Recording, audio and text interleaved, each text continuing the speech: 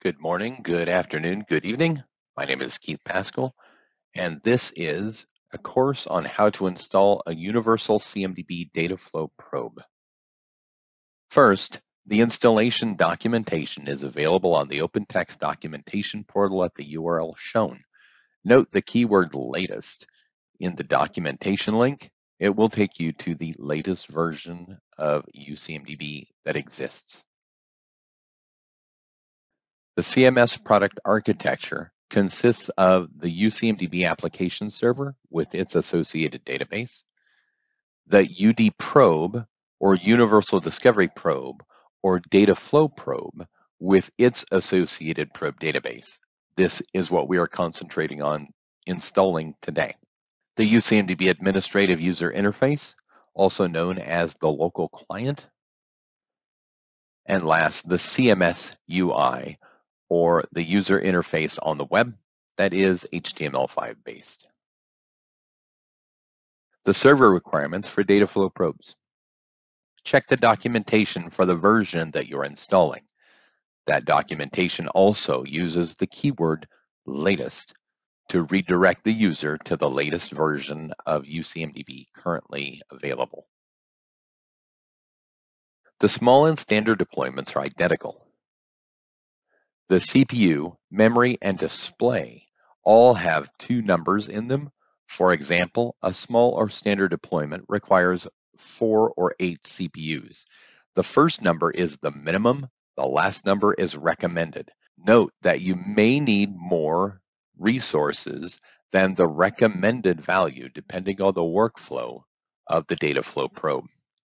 For an enterprise deployment, for example, the memory recommended is 24 gigabytes. This memory is the memory associated with the data flow probe JVM, not the complete amount of memory on the data flow probe server itself. There will need to be additional memory allocated to the XML enricher and to the operating system of that data flow probe. The XML enricher should use 4 to 5 gigabytes of memory for scan file processing. If, however, you have large scan files to process, more memory may need to be allocated to the XML enricher. A typical deployment contains a single application server supported by a single database. In this case, the UCMDB Data Flow Probe usually goes through a firewall via HTTPS on port 8443. All communication from the data flow probe to the UCMDB server is started by the data flow probe itself. The UCMDB server is then connected via JDBC to a database. This is a typical deployment in a pre-production or test or development environment. In a high availability deployment, there are normally 2 or more UCMDB servers in a cluster, with a load balancer front end, allowing for a redundant architecture. In this case, the data flow probes connect to a load balancer, probably through a firewall, via HTTPS to the writer VIP or virtual IP address on the load balancer, which is designated for the UCMDB application server that is a writer. The UCMDB servers that are installed then also connect via JDBC to a highly available database cluster. Before installing a data flow probe, it should be noted that data flow probes should be deployed inside the company firewall. Additionally, the probe can be installed before or after the universal CMDB server. However, the data flow probe during the installation process will request the user to enter the UCMDB application server hostname or IP address and will attempt to connect to the UCMDB server. This is a useful check, and so the UCMDB server typically is installed first. The data flow probe will need at least 5 gigabytes of space in a temp folder for installation. If upgrading a data flow probe, save the old CA certs file and any other configuration files that the user may have modified.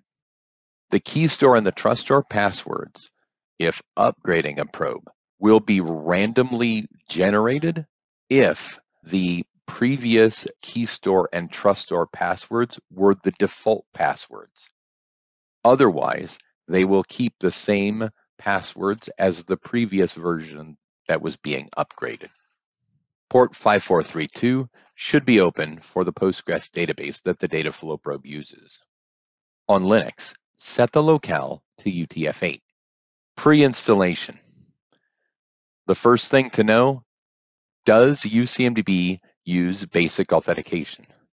If so, the basic authentication username and password will need to be provided to the Data Flow Probe during setup. What key store password is going to be used for the Data Flow Probe key store, and what password is going to be used for the Data Flow Probe trust store. Additionally, should you remove access to the Data Flow Probe installation directory for users? Also, the UCMDB routing domain that will be used needs to be known before the Data Flow Probe is set up. Also, any passwords that are going to be specified for users like the sysadmin user or the Postgres database user, those passwords must contain 8 to 16 characters and include at least one of the following 4 types of characters: uppercase alphabetic characters, lowercase alphabetic characters, numeric characters, and special characters, such as a colon, slash, dot, underscore, plus, minus, left square bracket, or right square bracket. The certificate validation level needs to be known. Selecting low disables all checks except for the existence of a signed certificate. Medium disables the certificate revocation list check, but does check to see if the CA certificate is valid. And high requires that the certificate be valid, a certificate revocation list be specified, and that certificate not be in the certificate revocation list. The installation workflow. First, ensure the prerequisites are met.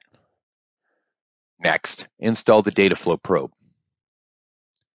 Then secure the Data Flow Probe either by installing a signed certificate and or removing user access to the Data Flow Probe directories. Then start the Data Flow Probe and ensure the Data Flow Probe is visible and connected in the CMS user interface or in the local client. Now, I will show you a demonstration of a UCMDB Data Flow Probe installation. Thank you.